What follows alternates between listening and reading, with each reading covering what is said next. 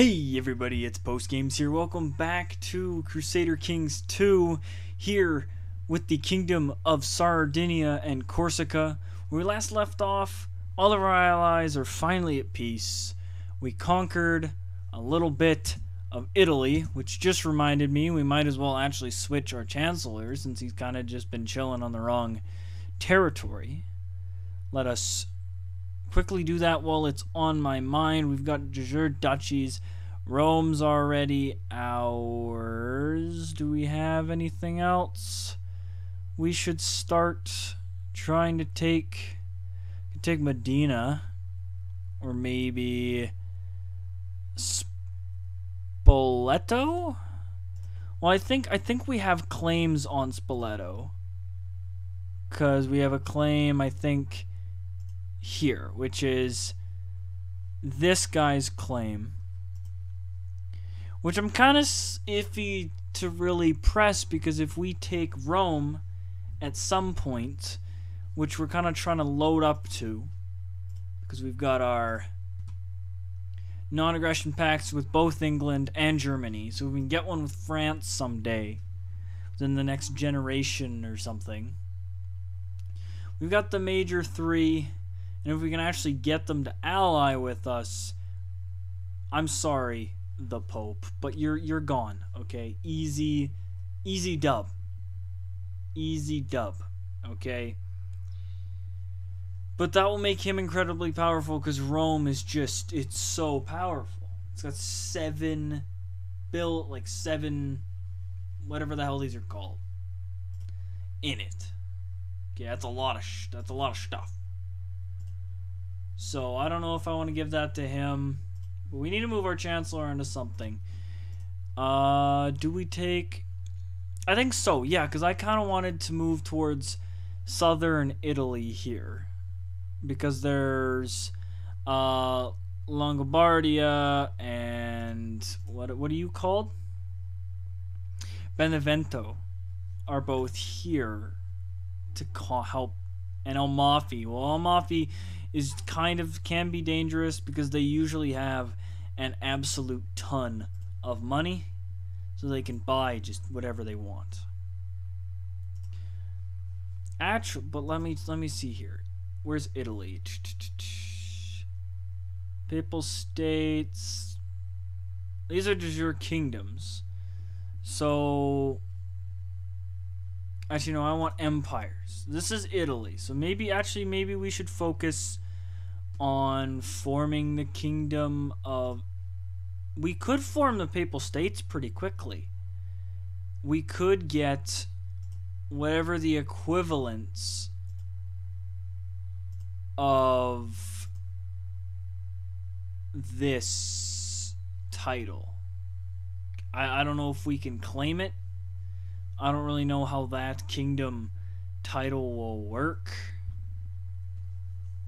Well, if we get this territory here and this territory here, we own a majority of it.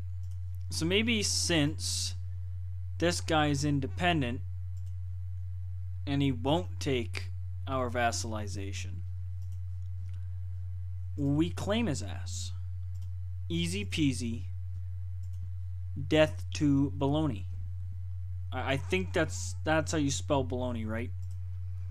It is baloney. Yes, like the meat. Let's start the time, get this time going. But yes, we are still being attempted to be murdered by our son-in-law, the King of Serbia, even though he likes us. He likes me. I absolutely hate his guts. Oh, we actually prisoners. The Queen Mother of Italy, well, I'm going to keep her because screw that person.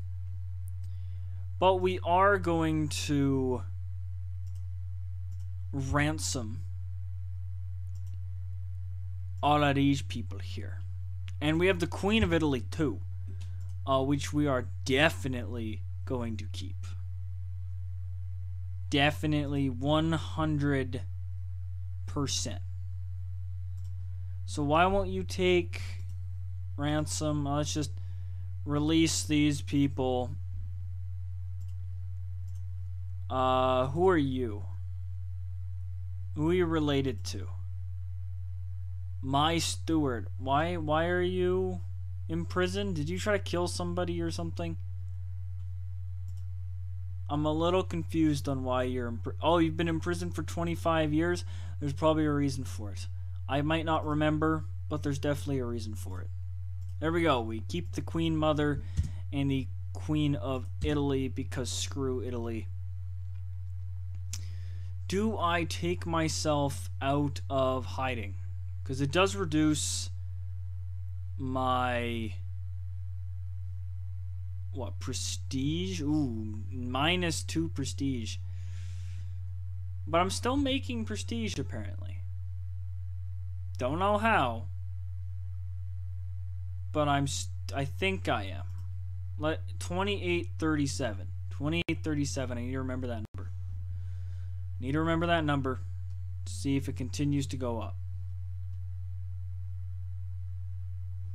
How good's my regent? My regent is way better than I am. So it is currently advantageous to keep my regent.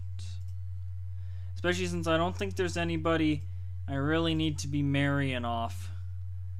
Of course, there is like extended family. But I think I've got enough of my family in positions of power that they can kind of continue the family line without me nitpicking all that stuff. But yes, Rome. I know I have a de jure claim on Rome. I want to take Rome over at some point. But right now, France is kind of a problem. France is a little bit of a problem. And their political concerns won't let me create peace with them. So, yeah. That's how this game wants to be. All I want is peace. Oh, it would be so good just to be able to conquer Rome. I'll feel like it's the old days.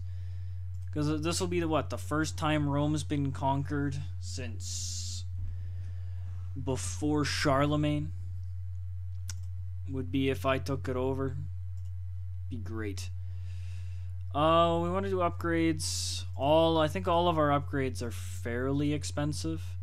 I guess we'll take stables here because it's our cheapest. All of them I think are, other than stables here, I think they're all in like 400 wealth. Actually, there's stables in these two territories here, and I forget about Corsica. They already have theirs. Okay. So once we get those, then we go on to the having to save up lots and lots and lots of money. But we're making decent cash money also. I don't think I've ever actually been disappointed in having a son in this game. Typically, I'm always like gung-ho about having a son.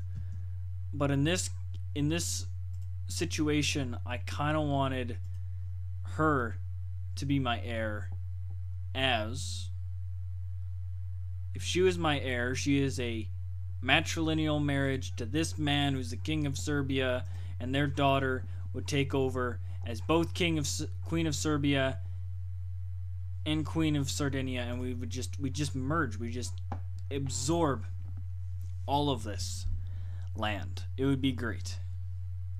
But of course that's not going to happen anymore, which is sad. But we still will have our family on this as long as they don't screw it up by getting her married in a non-matrilineal marriage. And this is the Duke of Paris. I guess, yes. Since we already had you betrothed, I wish he was the Duke of Paris. Wait, is the Duke of Paris... He's not. Shoot. I thought he might have been the heir, but he's not. Oh, I guess we're going to have to wait for somebody else to be born before we can get our... at least a non-aggression pact with France. I want an alliance with probably either Germany or France. England, maybe. But if I'm going to have to choose one of the three, only one, I want Germany or France to help us against Rome. Or, I guess, the Pope. To take Rome, because it's just so good. Also, it would be memey as hell for this religion, just tiny little religion, to just take over the home of Catholicism. I think that's funny. I don't know if anyone else does, but I definitely think so. Might as well try to switch Florence over, since I keep forgetting that every territory we take, I need to convert.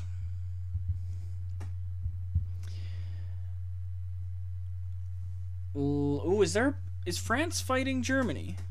No, France is fighting the Umayyads with Germany. So it's Germany versus France and Germany are working together.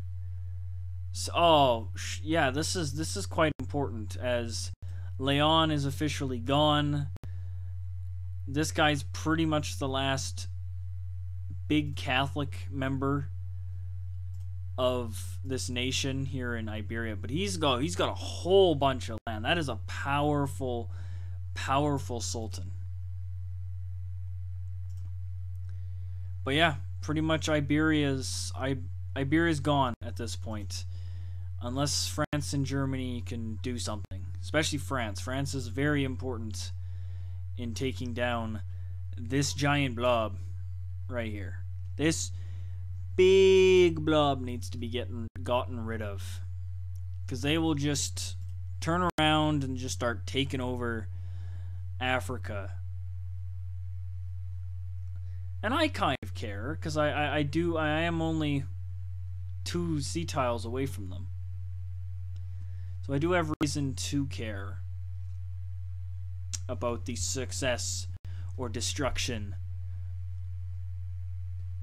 of a giant empire. Definitely. Wait, is Venice at war with Italy? And Italy's winning, though.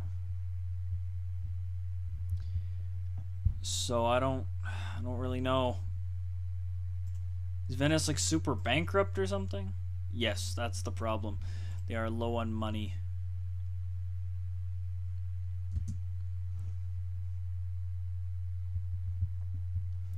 Pretty much if any kind of merchant republic gets low on money during a war, they're screwed. They're done. Goodbye, have fun. Good knowing ya.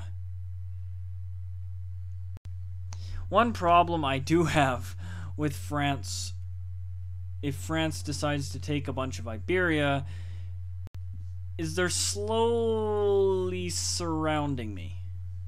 And I'm not a big fan of a big lumbering France. Big blue blob. Ugh. Big blue blob is not a fun idea. We need 50 some left until we can get stables there. We can continue to make the army slightly bigger periodically.